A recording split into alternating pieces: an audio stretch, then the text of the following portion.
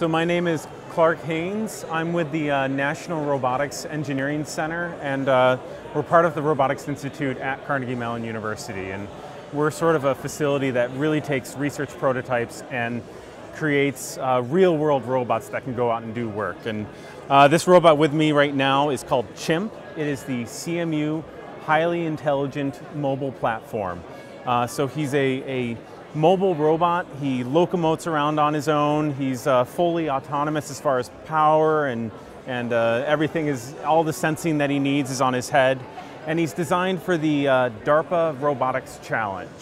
So this is a new $2 million prize that's been set by the government to push the state of the art in semi-autonomous humanoid robots. And these robots are meant to operate with humans and do tasks for humans. And it's inspired by the Fukushima nuclear disaster, where if someone had gone in and turned a single valve in the nuclear power plant, disaster would have been far lessened.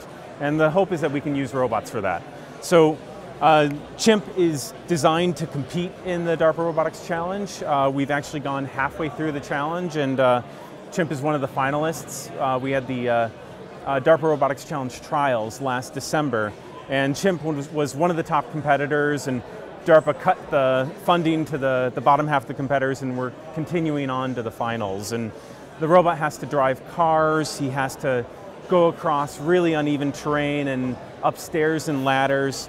And then once he gets places, he has to do things. So he has to use tools. He actually breaks through walls using his hands and tools. He turns valves and manipulates hoses. So he's really a robot that's meant to save the day. A few bits about some of the technology that comes out of a robot like this is that he's got an entire head full of sensors, so he can understand the environment around him. He has really powerful joints on his arms and legs, and he's about 4 times the strength of a human, even though he's about the same size of a human. So there's a lot of really great technology that's brand new coming out of CMU that's gone into this robot, and of course we're pushing forward for the DARPA Robotics Challenge finals and want to see if we can win it. So you can follow us at tartanrescue.org, and thank you very much.